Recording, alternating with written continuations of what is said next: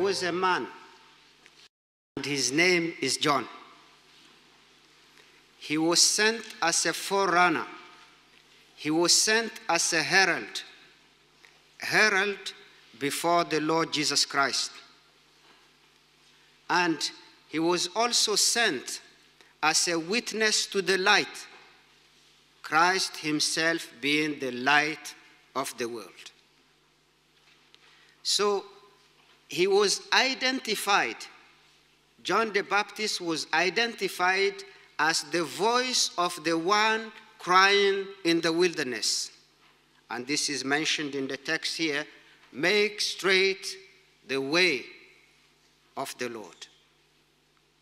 But while John came into that place, and when the Lord Jesus Christ came out from water after being baptized, John heard the voice from heaven.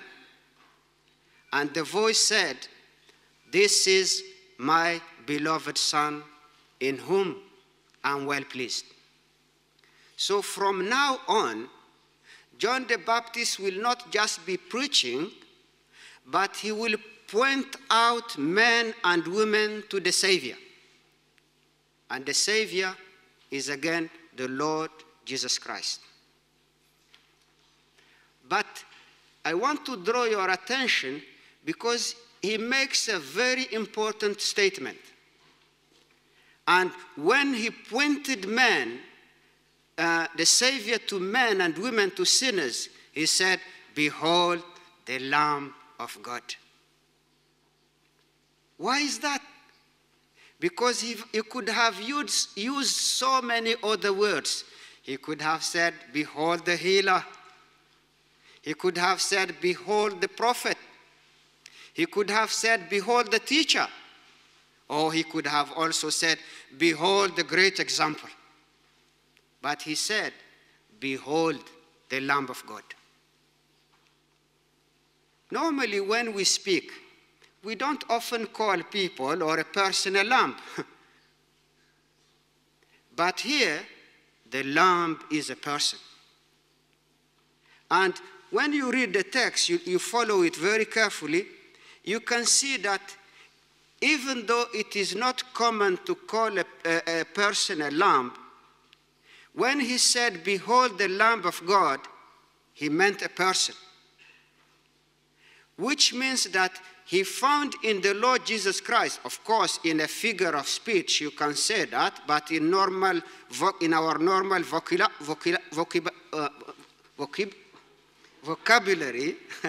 vocabulary, we don't use such an expression. So John looked at the Lord Jesus Christ, and he knew that Jesus is different. He is the Lamb of God. He pre-existed before his birth. And even the way he puts it, Christ existed before John himself. While we know, when you follow the chronology, John the Baptist was born before Jesus, but he said Jesus was before him. Which means that the Lord Jesus Christ pre-existed before his coming, before his incarnation. Why? Because he is God. He is the Word. He is the Word becoming flesh, John 1 verse 14. But he is also the light. John 8 verse 12, Jesus said, "I'm the light of the world. Whoever follows me shall never walk in darkness." But also, you can see that Jesus is the only begotten Son of God. No man has ever seen God. Do you want to see God? Do you want to know God? The Lord Jesus Christ is the way. Who has seen me, he said, has seen the Father. Who has seen me has also seen God. So there is no way. We shouldn't deceive ourselves. There is no other way to be reconciled with the living God. If there was one, another one, we would have told you. But the Lord Jesus Christ himself in John chapter 14 verse 6, he said, "I'm the way, the truth, and the life. No man shall come to the Father except by me. So when he speaks about Jesus being the Lamb of God, he is the Lamb, I'm sure you have noticed it. He is the Lamb of God, the Lamb from God, not the Lamb of men. Because up till now, all the sacrifices which happened in the Old Testament were sacrifices made by men. And animals were concerned, not people, not a man. But for the first time, here is a man being described, qualified as being the Lamb of God. The mighty God of the Old Testament, the Jehovah of the Old Testament, is the Jehoshua. Jesus is actually the short version of the word Jehoshua or Jehovah, because his name, the name Jesus means God saves. That's the meaning of his name. So the Jehovah of the Old Testament is exactly the Jesus of the New Testament. So here are 13 words. You can count them for yourself. John 1:29. Behold the Lamb of God who taketh away the sin of the world. 13 words, just 13 words. But they are able to take a sinner from this earth and transport him into heaven and make his name be written in the book of the Lamb of God. That's a miracle. You and me in this earth, sinners, doomed, condemned. But here we can cry unto the living God, and we can have fellowship, we can have reconciliation, we can have our prayers to be answered by the living God. So there are few aspects when I look at John 1, verse 29. I would like to bring forth tonight, hopefully, with the prayer that there is a sinner who has never seek and find the Lord, who has never thought about spiritual and eternal matters. And the first thing, when John said, behold the Lamb of God, the first thing I would like to put before you, he is mentioning that Jesus is the promised Lamb. He is the promised Savior. Oh, this needs an explanation. Because from the time man has sinned against God, Adam and Eve, they have sinned against God. Genesis 3, verse 15, that's the first promise of the Bible. From that time when man rebelled, they said they don't want God. They want to do their own ideas, their own imagination. They want to concoct their own religion. From that time, God gave a promise that one day he will send a Savior, and that Savior will be wounded in his heel, but he will crush the head of the devil. Our enemies, the world, Satan, and the flesh. Jesus died on the cross of Calvary to overcome the world, to overcome death, to overcome sin, to overcome the devil, but to overcome our own hearts, because our hearts are stony. The tiger, the leopard cannot change anything in the stripes, in the spot on his skin. The same, we cannot change our nature. Our nature is so polluted. That's why we need a Savior. And God promised that there will be a Savior coming to redeem men and women from their sins. So progressively, God is unfolding that plan. And this is why you will see, first of all, he sent many, many prophets. Many prophets came just to preach the grace of God. This was their duty. Because remember, a prophet's duty is to represent God before men. So they were preaching on behalf of God towards men. Oh, listen, throughout 39 books in the Old Testament, there is only one message. To wrap it up in one sentence, the Savior is coming. The Savior is coming. And in the 27 books of the New Testament, the Savior has come. The Savior has come. That's the message of the Bible. So there was a promise. God promised that there will be a Savior. and he sent prophets, but he chose also a nation, the nation of Israel. Oh, believe me, when you read Deuteronomy chapter 7, verse 7 and 8, Israel was not better than the other nations. They were not so special. They were not numerous. It was just because of the unconditional love of God and because of his sovereignty. If you are saved tonight, if you come to know Christ, it's not because there is something special within you. You are smarter, you are more intelligent, or you have a better job than the other person, or you eat better food. No. It's the grace of God, his unconditional love and his sovereignty. So God chose those people, chose Israel, and they were supposed to be example to the other nations. Oh, the way God will deal with them. Then the other nations will see, oh, God must be with these people. We want to know this God. We want to have fellowship with such God. But unfortunately, we know many of them have failed. But God didn't stop there. So he gave many sacrifices, many rituals, many ceremonies. But every ceremony, every ritual, and all the sacrifices of the Old Testament, they were to teach the people, oh, wait, one day a great Savior will come. God himself will step down on this earth. As I was saying last time, normally the coming of God on this earth should be the headline of every newspaper in this world. But they are against God. They don't want to hear about God. Maybe this is where you are tonight. I'm my own God. I don't need God. You know, I have a good job. I have a nice car. All the latest devices, I have them. Why do I need God? But the promised Savior must come in order to save sinners from their sins. And we will come and explain more on that. So the Savior was promised long time ago. And he came. And that Savior, when he came, John the Baptist stood. He was his forerunner and he said, behold, the Lamb of God. Maybe I said too much on this first element.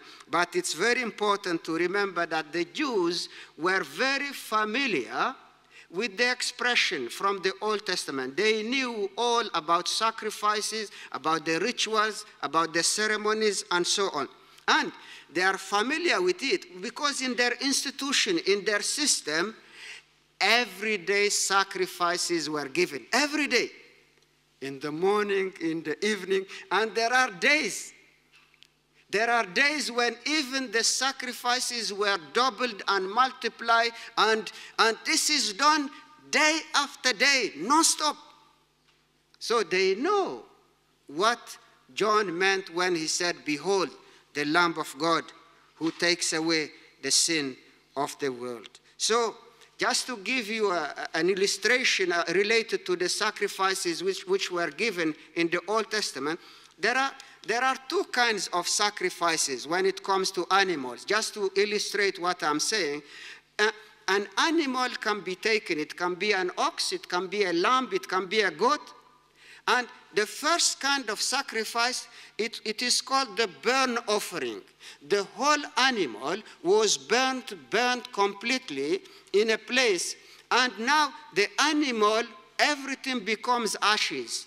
And this has a very important application for the people.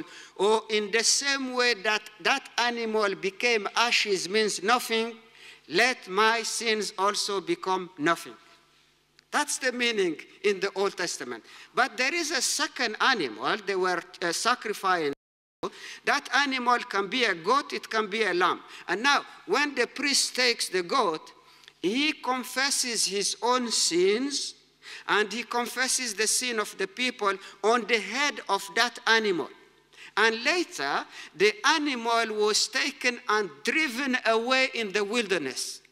So in that wilderness, it draws a parallel. The people are saying, in the same way that animal was driven away so far from us, oh Lord, make our sins also be driven away from us. That's the parallel we should draw in relation to the sacrifices which were made in the Old Testament. But just to take one last example, we could have listed many of them, that we remember the record or the story about Abraham. As a test of his faith, God asked Abraham to offer his only son, Isaac. So they were going, and the place where they were supposed to give that sacrifice takes 3 days. So they walked for 3 days, and when they came to a certain place, the son, Isaac, looked at his father and said to his father, "Father, here is the wood, but where is the sacrifice?" And we remember Jehovah Jireh.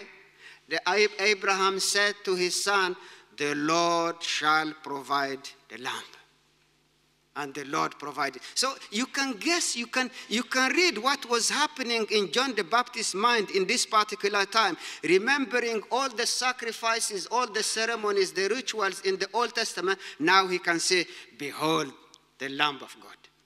So the first thing we learn when he said that Jesus is the promised Lamb, he is the promised Savior. The second, Christ is the Passover lamb. I wouldn't dwell too much on this because it's a well-known aspect also for those who read the scripture. But we remember when the people of God were still in Egypt, and God said to Pharaoh to let his people go, but Pharaoh said no. And in doing that, God decided to send 10 plagues on Egypt. And the last plague was that all the firstborn in every household will die that night.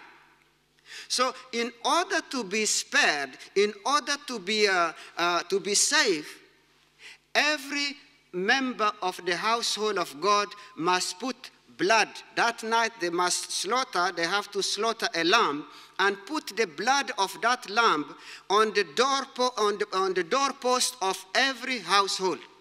So now, when the angel of death is passing by, when he sees the blood, that's the meaning of the word Passover. So that family, that house will be spared because they see the blood. So now, Jesus Christ, when John the Baptist saw Jesus Christ, he said, "Behold, the Lamb of God," remembering that whoever believeth in the shed blood of the Lord Jesus Christ, repenting from his sins, looking on what he did on the cross of Calvary, he died an indescribable agony on that cross, just looking and trusting, believing, yielding your life into the Lord Jesus Christ, the Lord will also spare your life.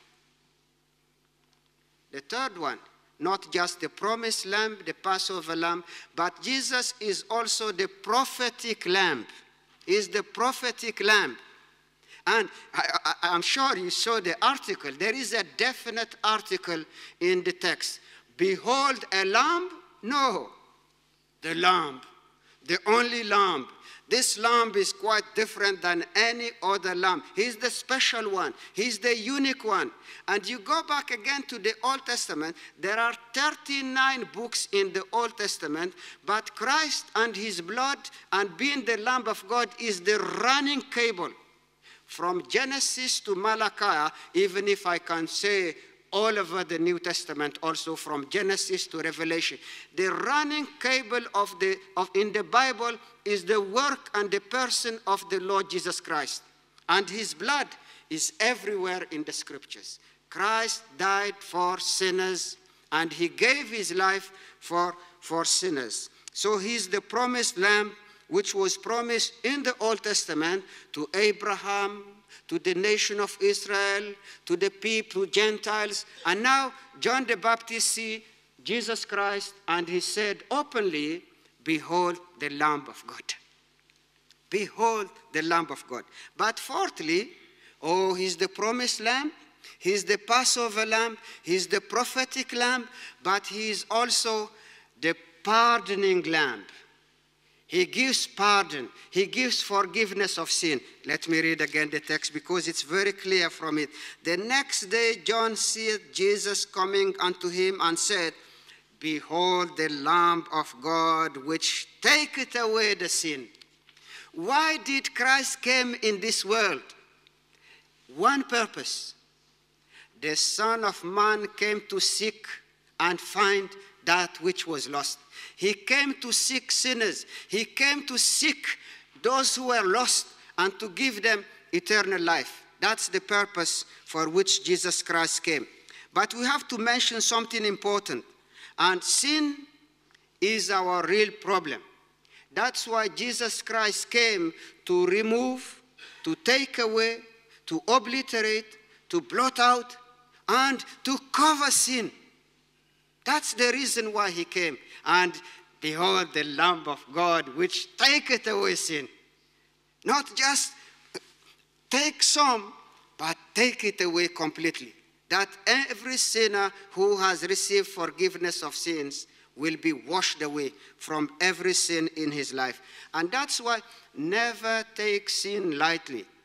We are polluted from within and without. The whole body is sick from the head to the toe. We need a Savior because the soul needs a Savior. The soul without Christ will experience eternal death in hell. So that's why the Lord Jesus Christ came. He is the only one qualified to bear our sin. Because nobody is qualified. Nobody can do it. Because to be qualified to forgive or to give pardon of sin, the person must be himself without sin. That's the reason why God himself, the living God, one God in three persons, Father, Son, Holy Spirit, the living God came down in the person of the Lord Jesus Christ. He became a man without sin, without ceasing to be God, in order to be a bridge between, or a ladder between man and the living God. Oh, what shall you do with your sins? Sin is sin is a guilt. This is why you see people in the street, or maybe you are here, you think you are happy and so on. But within yourself, you know there is a guilt. There is a mountain of heaviness upon your soul. And there is no way to be forgiven unless the sinner looks at the work of the Lord Jesus Christ on the cross of Calvary. So Christ accepted to leave heaven and come down on this earth to bear our sins, but to carry away our sorrows also. No one was qualified except him. And when he came, in Revelation we are told that he looked like a lamb slain before the foundation of the world. But now, I spoke about the promised lamb, I spoke about the Passover lamb. I spoke about the prophetic lamb. That's Jesus Christ. And then we spoke about the pardoning lamb. But who are we then? He's the Lamb of God. Who are we? We are lost sheep. Oh, we think we are so special, you know. We have credentials, we have a pedigree, and so on. That makes us to boast, to put ourselves on a pedestal. But we are just lost sheep. It's not a nice name to be called with, but this is how God looks at us. Who are we? Lost sheep, all like sheep have gone astray. And each one of us walk in his own way, and we have sinned in so many ways. We all have sinned and fall short of the glory of God. There is no way to approach God. Impossible. He is holy. God is mighty. He is holy. We are sinners. How can the polluted have fellowship with the Holy One? It's impossible. When we come to God without having our sins forgiven, you know what happens? His mighty power will just crush us down. This is why we need a Savior. Oh, our guilt is too much. You know, water cannot clean us. Bleach cannot do anything. Soaps cannot do anything. Sulfuric acid cannot do anything. Fire cannot do anything in relation to our sins. This is why the only person who can wash us and clean us and make us whiter than snow we are told in the scriptures, is the Lord Jesus Christ. He came to deal with our condition and to provide a remedy for our corruption. That's why the Lord Jesus Christ came. And the fifth one, Christ is the providing lamb. He's not just the pardoning lamb, he's also the providing. He provides. What does he provide? Oh, man couldn't provide, but God did. God claimed the Lord Jesus Christ and commissioned him. So he came. Do you see the text? It's in the present tense. Behold the Lamb of God which taketh away. It's in the present tense, which means that Christ is still saving sinners today. He's still the Savior today. And this is why we are told today, if you hear his voice, do not hearken, do not harden your heart. He said, come unto me, all of you. So the Savior, he still saves anyone who comes to him. He is the Savior not just for a nation or a race, but he is a Savior for anyone who believes it in him. That's no religion, believe me, no religion can give you such assurance and such promises except the Bible. It is without distinction of every land, sinners of every land, of every nation, every type of person, and all sorts of sinners. We can freely come. There is no sin that he cannot take away. Christ is the worldwide Savior. That's his name, the worldwide Savior. He can save any sinner. Just cry unto him. Give him your heart. And, oh Lord, I need you. I need you for my soul. I need you for my salvation. Without thee, Lord, it is impossible to be reconciled with God. It is impossible to have fellowship with the living God. It is impossible to enter into heaven because sin will pollute heaven, and heaven is a perfect place. Oh, as I come to conclusion, you may say, yes, I heard Christ is the promised lamb. He's the Passover lamb. He's the prophetic lamb. He is the pardoning lamb, but he is also the providing lamb. What can I do tonight to be saved? And there is a small word who gives us the answer, and it's the word behold. That says it all. The only condition God is requesting from sinners, and I'm saying condition because it's not your condition. It is the condition God himself has put. So it's not about you, it's about God's will and what he wants from sinners. And behold is a small word, but it is an exclamation. What does it mean? Oh, it means look. You know, there are so many things we shouldn't be looking at. The only person, the only Savior, the only instrument, if I can put it that way, we should be looking at is the Lord Jesus Christ. So that's the invitation. Look, pay attention, consider, see what God has done on behalf of sinners. Oh, look upon Jesus Christ by faith, and you shall be saved and cleansed from all your sins. There is no mistake. There is no confusion of persons. As soon as John the Baptist saw the Lord Jesus Christ, he said, behold, it's him. It's him, no one else. No one else could be qualified. He's the only one who fits in all the prophecies from the Old Testament. Believe in him. He's the Savior. But also, behold, in the word behold, there is an expectation. There is a waiting. Look, consider the person you have waited for all your life. Oh, you wanted to have joy in pleasures, in luxury, in sin, in drugs, in alcohol, and so on. But all those things didn't work. They just crush you down again. But look, see, consider. He's the one who will take away that thirst in your heart, in your life, but also in your mind. Oh, come to Christ. Listen, look, and live. That's the message of the gospel.